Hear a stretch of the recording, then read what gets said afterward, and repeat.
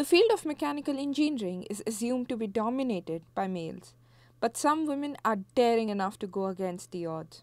Gabriella Gore is expecting to publish her recent project in a scientific journal, which is about calculating the dimensions of glare, the material that is used extensively in aerospace applications.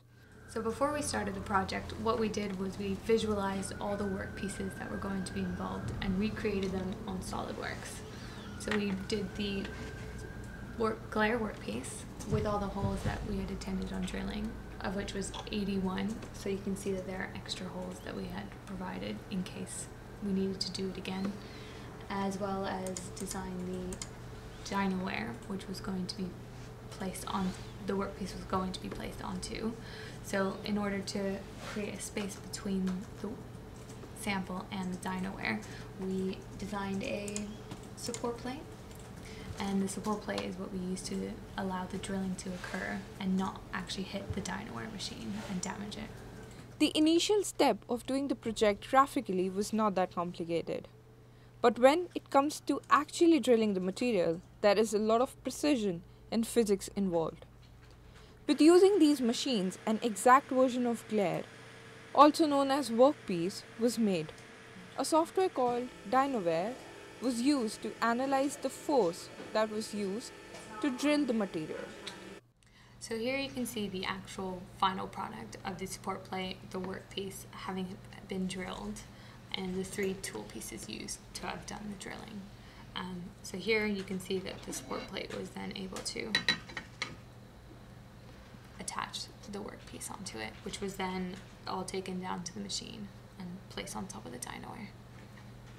This is the CNC milling machine that was actually used for drilling.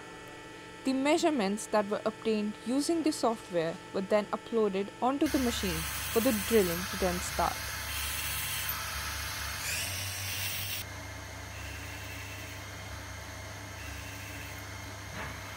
This is the CNC milling machine that we used for the drilling process. It has a maximum spindle speed of 6,000 RPM.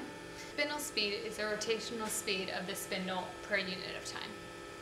So you can see on the table that we have the dynaware set up with the support plate on top and then the workpiece. This is how it was set up during our drilling. The final measurements were then plotted against the graph.